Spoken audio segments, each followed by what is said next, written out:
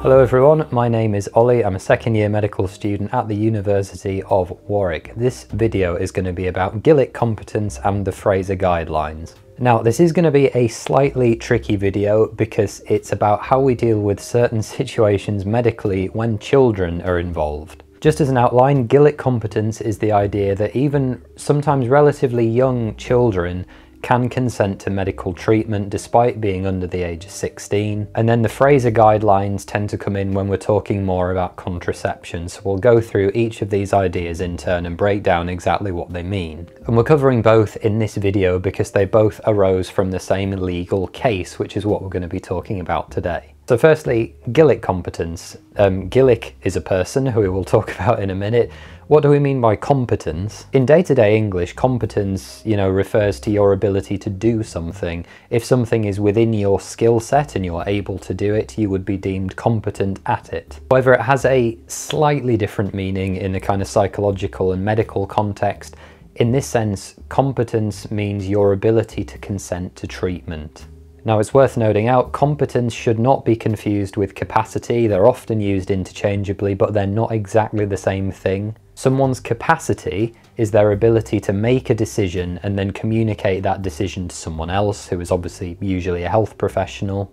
But competence is more, I would say, a functional definition. Is someone suitably impaired or impinged such that they can't make a decision? So now that we've got that out of the way, what is Gillick competence? Very simply, in the kind of broadest definition, it's the area of medical law that comes into play when deciding whether children who are by definition under the age of 16 can consent to medical treatment with or without the consent of their parents. So this all stems basically from the same 1985 case that was brought before the House of Lords. And I can't remember the exact name of the case, which I should have looked up, but I think it's something like Gillick and West Norfolk Department of Health or something like that, her regional health department. And the reason that's important is that there was this circular, which is basically like a leaflet or a pamphlet, circulating around this local health department suggesting that prescription of contraceptives and contraceptive advice was a matter of the doctor's discretion,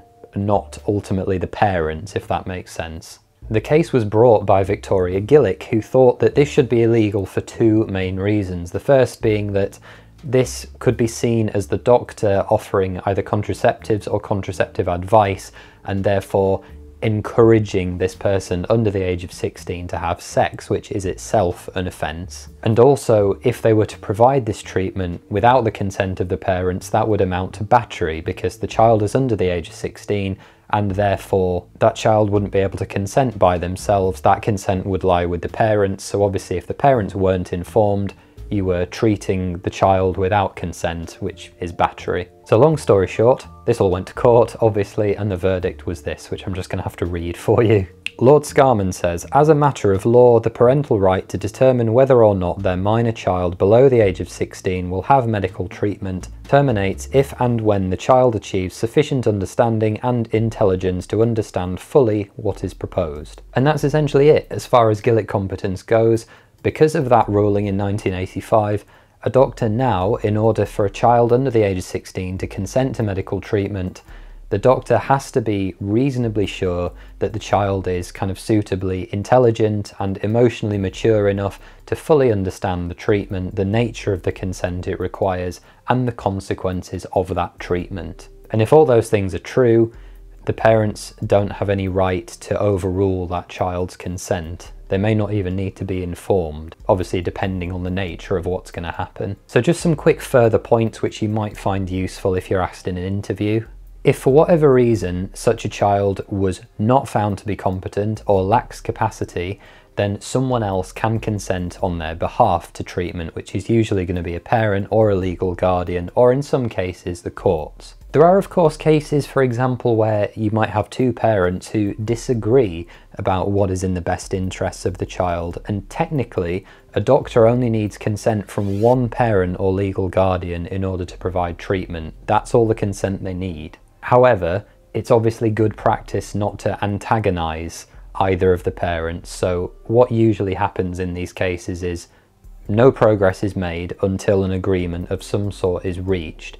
If for whatever reason an agreement between all the parties involved can't be reached, then it goes to court, who will ultimately arbitrate what is in the best interests of that child. Now, there are some finer points of consent and capacity to talk about, particularly when it comes to children, but I think that deserves its own video, so we'll talk about that another time. So the second part of today's video is the Fraser guidelines, and Gillick competence.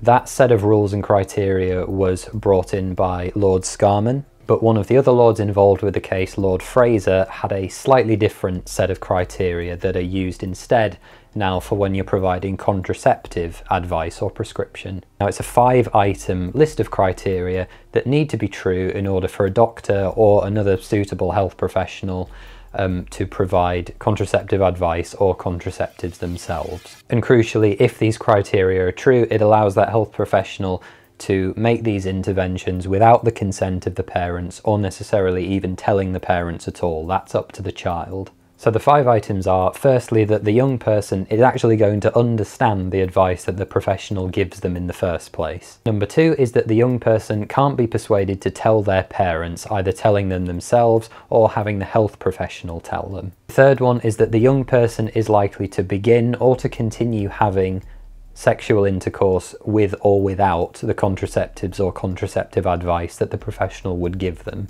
Number 4 is that unless that young person receives that advice or treatment, that their physical or mental health is likely to suffer in some way. And then the last one is that the young person's best interests would dictate that they receive those contraceptives or that contraceptive advice, with or without parental consent. And I think the first items map pretty well onto Gillick competence. The child obviously has to understand the consequences and the nature of the information that they're being told, and obviously you would try and inform the parents as well. As I said before, either the child can tell the parents themselves, or the doctor or health professional can offer to write a letter or have a phone call or inform the parents in some other way. But that doesn't have to happen. If the child refuses for that to happen, that's fine, you just proceed. Then the third was that they have to be either having sex or thinking about having sex with or without the contraceptives. The fourth one, the one about their physical or mental health suffering because of not receiving intervention, I find this one slightly unusual, not because I don't think it's a good idea, I think it's an excellent idea, but having seen a few of these consultations myself, and it's something we have to know quite a lot about in medical school, I've never seen the degree of suffering either to physical or mental health that would have to happen in order for this one to be true. I've never seen they would have to suffer this much. And I mean, from what I have to assume is the case, the risk of STIs and unwanted pregnancy, obviously massively disturbing to a young person, so I assume that that is enough to satisfy that criteria in virtually all cases. It does seem almost impossible to imagine a circumstance in which safe sex practices are not going to be in someone's best interests relative to unprotected sex. I'm sure situations like that do exist, I just can't think of any, so be sure to let me know in the comments, obviously, if you can. Ultimately, what are the take-home messages of all this? The main underlying point, as in virtually everything we talk about, is that medical treatment has to always be in the best interests of the person receiving it. If a young person is going to be having underage sex, fully regardless of whatever you think about the morals surrounding that issue, as long as everyone's consenting, obviously, then personally, I've got to argue that someone having safe, protected, informed sex is virtually always going to be a better situation than someone not doing those things, particularly if they're going to be put at risk because of it. Obviously I'm in a situation where I don't have children, but maybe in the future I will, and I would like to think that one day, if I had children and they were having underage sex and I knew nothing about it, that at least there were guidelines and, good health professionals in place to protect them properly if that's where they decide to go. I think having these guidelines in place is a really, really important thing. So that's where we're going to wrap it, guys. Thank you very much for watching the video. Please be sure to hit that like button for me, leave a comment, subscribe to the channel. Don't forget to go and check out my social media pages. I'm on Facebook, Twitter and Instagram, and check out postgradmedic.com as well, where you can find all my interviews, videos and articles pertaining to med school and med school applications, and leave any questions or comments down below. Take care.